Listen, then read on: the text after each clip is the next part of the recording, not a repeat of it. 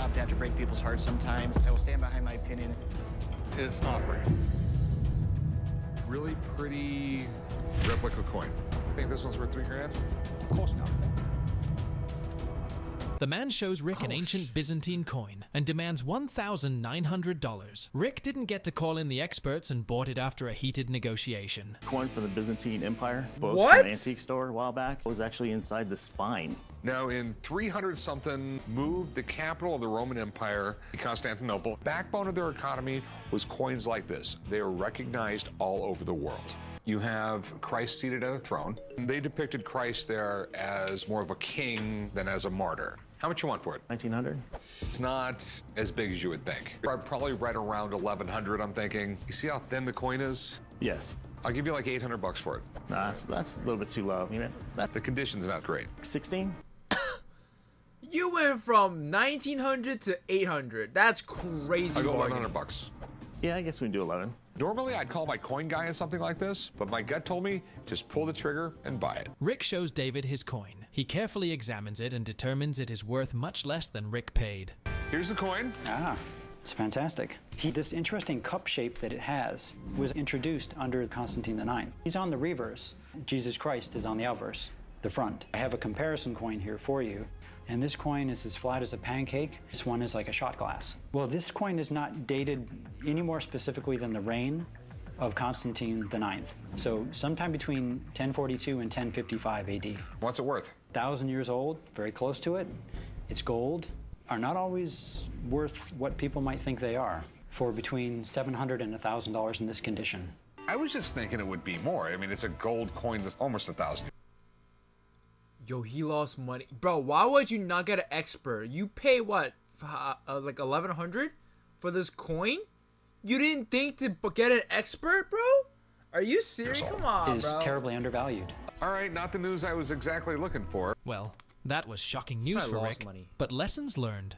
Lesson learned. I'll call you next time. Yeah, call me first. All right, thanks, man. Thank you. That's crazy. I always say that a little bit of knowledge is a dangerous thing. And I didn't know nearly as much about Byzantine coins as I thought I did. I might have to sit on this one for a while and wait for prices to go up.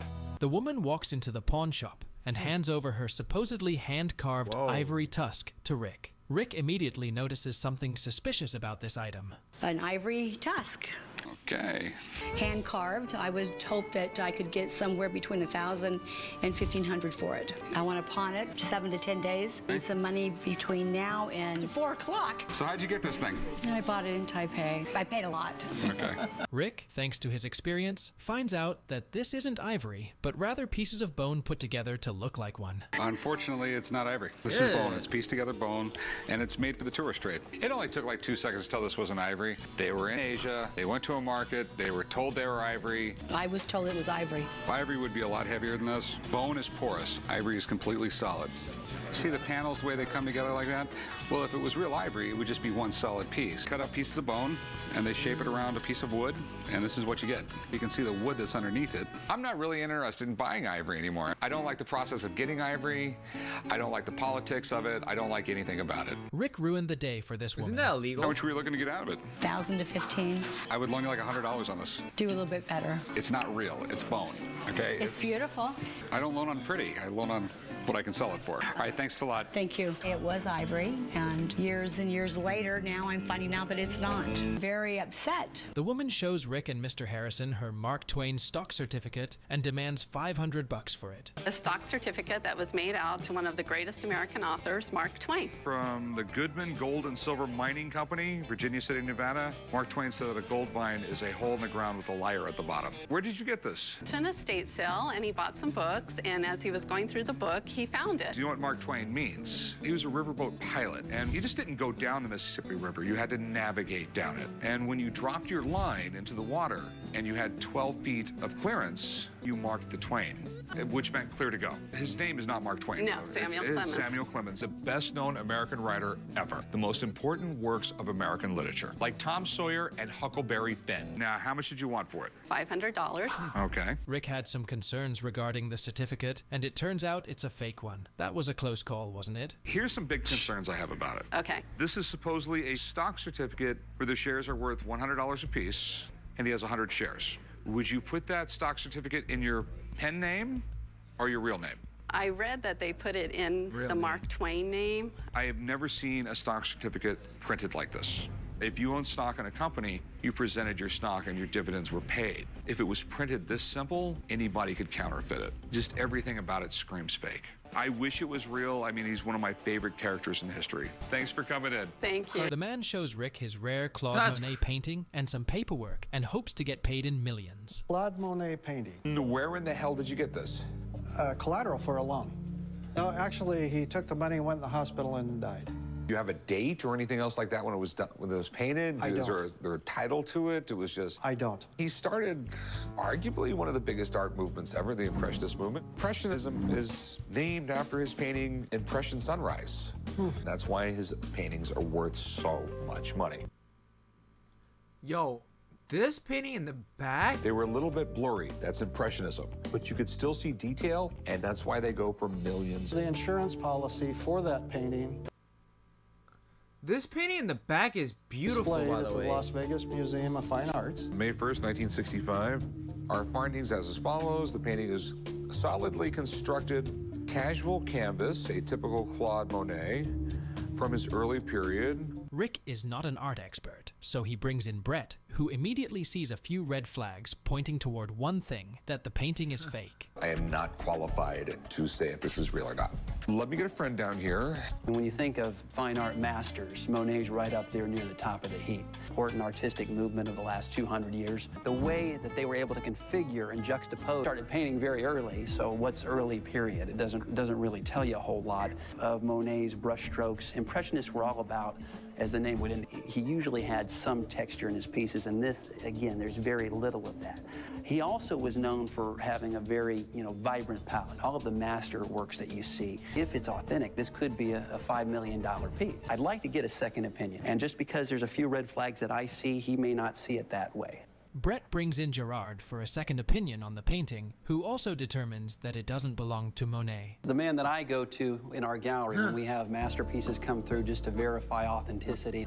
Before to look at the name, you look at the technique. It will be a very important Monet because the size. He is a painter from the outdoors, from the landscapes. Monet is known for that quality. If we look on the back of this painting, at the texture, the canvas, you will have all the oil paint sweating through the canvas. Here you don't see that. 150 years old. See cracks in the painting, absolutely not one crack. That's interesting. Monet will have showed this with shadows. This will be much more pronounced. This is too flat. So is it real? Not real. Not real. Oh. The man walks into the pawn shop, shows Rick his pair of Scottish blades, and demands a whopping $4 grand for them. I got a couple of Scottish blades here. For a knife? Handed down from me from my dad. My grandfather was overseas around World War II, and he had bought these over there. So do you know anything about these? Called the dirk, and this is the dagger. Around the 18th century. Well, I'd like to sell them, $4,000. Before Rick throws away his money, he notices that the big dagger might be a fake, but to examine the little guy, Rick brings in Jeff. This is a reproduction. This is not silver. This is really poorly sandcasted all along here. This is photo etching along here. They put a photo negative above the blade. They put some chemicals on the blade. They blast some light on it. The acid reacts with the light and zap, it's there. This one I'm confident is not worth anything. That really sucks. This, on the other hand, looks real. It's definitely silver. That's a lot of work right there. It looks like it's a modern cut stone. And the hallmarks are going to tell us where it's made, who it's made by, what year it's made. Call on an expert, have them check it out. Sounds good. I'm an expert in knives and militaria. Journey that these items have been on. Absolutely amazing to me. Jeff examines the blade and determines that it's the real deal, which is more than enough of a reason for Rick to buy it. So what are your concerns about it? I can't read the hallmarks on the back, and this is a modern cut stone on the top of it. Proper form of a Scottish dagger. The end of the handle here was actually intentional. They would slip this into their sock, this would protrude, allowing them to easily grab the dagger. Outwardly facing design, smooth on the backside where it would be against the skin. This is called a cairngorn, common for these stones to fall out and be replaced. Made in Scotland, has the Scottish thistle mark on it, was 1900. So what do you think something like this is worth? $800 to $1,200. Now that Jeff has confirmed this dagger is 100% real, I definitely want it. What do you want for it? Maybe 6. I give you like $400 for it. That's just too low. I'll go $500. $500? We'll do that. The man shows Corey and Chumley his Wait. That was a freaking scam. He robbed that guy from his knife, 1967 dude. autographed Chicago Bears football and demands 10 grand. 1967 autographed Chicago Bears football. My uncle gave me the ball, given to him by Ronnie Bull, a Chicago player. You can see him handing it there. 60s pro football wasn't at the level of college football yet. Could local businessmen in the area please give the players jobs during the off season so they don't have to leave town to find work? This is cool because it comes from a time when pro football was just starting to explode in popularity. The big name to me is George Halas because this is the last year that George Halas was a head coach. Gale Sayers and Brian Piccolo on it, right? Both of them. Brian Piccolo's signature is pretty rare. He died at the age of 26 and became a legend because of his story. This thing could be worth a lot of money. Any particular amount you're looking for? $10,000. Corey calls in Jeremy to authenticate the football, which he does. It turns out that most signatures are counterfeit. Absolutely no authentication for the ball. Do you mind if I give a buddy of mine a call? He can kind of appraise it. Sure, that's fine with me. No other team in the NFL has more wins than Chicago Bears. The 1967 season was absolutely huge. Coach George Halas, after 40 years, that was his last year coaching. We have Gale Sayers, and he's the youngest guy ever to be inducted in the Hall of Fame. Dick Butkus, who's in the Hall of Fame as well. Right here we have Brian Piccolo, who at this time he was just a backup Gale Sayers. George Halas, legendary coach, official ball, mint condition signatures. We'd be talking several $1,000s. These signatures are very difficult to fake. 100% spot on, exactly what I want to see in a 1967 ball. Now, the other signatures, you really got to focus on the characteristics of the autograph compared against other ones that have been proven to be authentic. In my opinion, these are clubhouse autographs. Somebody knows the signature and does their best interpretation of it to try to make it look as authentic as possible. Which ones are real versus which ones are clubhouse? You're looking at maybe $1,000. Corey offers less than the owner expected. There is no deal for today. All right, man, so you heard my guy. I'd offer you around $100 for it. So I'll just keep holding on to it. I'd like to meet the people that do that, give them a piece of my mind. The man shows Rick You'll never meet them, bro. You will never his prototype Colt Patterson revolver, a potentially holy grail of guns. Rick seems very interested and suspicious, so he calls in the expert. Colt Patterson that I'm interested in selling. A prototype. Where did you get this? Auction company had this on the internet. This was the first reliable revolver. They used them to conquer the last remaining sections of the Wild West. I mean, it's a neat design. That's why the trigger tucked in, and then once you pulled it back, this would be like a holy grail item for gun collectors. How much did you pay for it? About $4,000. Okay. My big concern is it's not real. I think it's a prototype. Position of those screws. It could be worth anywhere between $50,000 and $100,000. Let me get someone down here to take a look at this thing. Jemison examines the gun, which turns out to be fake. Jemison, how's it going? All right. I feel bad for that old man, bro. He paid $4,000 for this cheap fake ass gun. Factory in Patterson, New Jersey. Is the wear on this pistol is completely wrong. Let's make some comparison. This is the definitive book on Colt Patterson's. The lug on this barrel is much bigger than the one here. The angle of the back strap here on this gun is more severe. None of them look like this. Is it real? It's not real. Well, that's a bullet to the head for the owner. I would have loved for this thing to have been real. Let me give you $50,000 for it. Thanks. Okay. Of course, I'm disappointed. I wish it was the real thing. The man shows Corey and Chumley Mickey Mantle's Bible and offers $1,500. But Corey needs to get it checked out first. Bible today. It better be real old. A handwritten letter on the back cover from Mickey Mantle to Roger Maris in 1977. Mickey Mantle was one of the greatest players of all time, but he had a lifelong struggle with alcoholism. Any Yankees fan, it would be like the holy grail to own something like that. Letter to Roger Maris. Apparently he was in rehab while he wrote it because he had took more than a couple trips there. For an autograph like this, the money's all in the story. I want to thank you for your kind letters. I never thought our friendship would reach past the playing field. God bless Mickey Mantle. Got it certified, or? I haven't. Thought about sending it off a PSA. Think it might be worth? $1,500. Let me have a buddy of mine that authenticates for a PSA. The expert carefully examines the content of the letter inside the Bible, and it turns out that the Bible doesn't belong to the late baseball star. Mantle wrote anything, along the lines with good content to Roger Maris, you're looking at some huge money. Tape was kind of applied to it first. Bought some examples of what we're looking at here, just in general. We're looking at a signature with speed, with flow, spontaneity. Mickey Mantle never signed this. Thanks, Steve. All right, guys. Good to see you, man. Thanks for coming down. The woman shows Rick her continental currency and demands Bro, most of this video is these people that came to Pawn Stars, these people got scammed, bro. I would like to see like Rick getting $10 scammed grand more, for bro. it. But in reality, this could be worth $500,000. But before that, it needs to be authenticated. Piece of continental currency from 1776. Half a I'd like you to mil look for at. a Could be coin? worth up to $10,000. Up to like $500,000. This is one of the most desirable coins in the United States. I bought my house and I got to keep all of the stuff that was in it. This is one of those things. It's basically our first coin. This coin was partially designed by Benjamin Franklin. It has all the 13 colonies on it, and on the back, we are one. You have to make sure it's real. Have you had this checked out by anybody? Wow. Continental currency coins are probably the most faked coins. Okay. Rick brings in a weighing machine, and it turns out the coin is counterfeit. Well, it has no place in the pawn shop. These were made out of pewter, which is a very lightweight metal. To make sure it weighs right. Okay. A real one of these weighs between 15 and 18 grams, 27.4. Really pretty replica coin.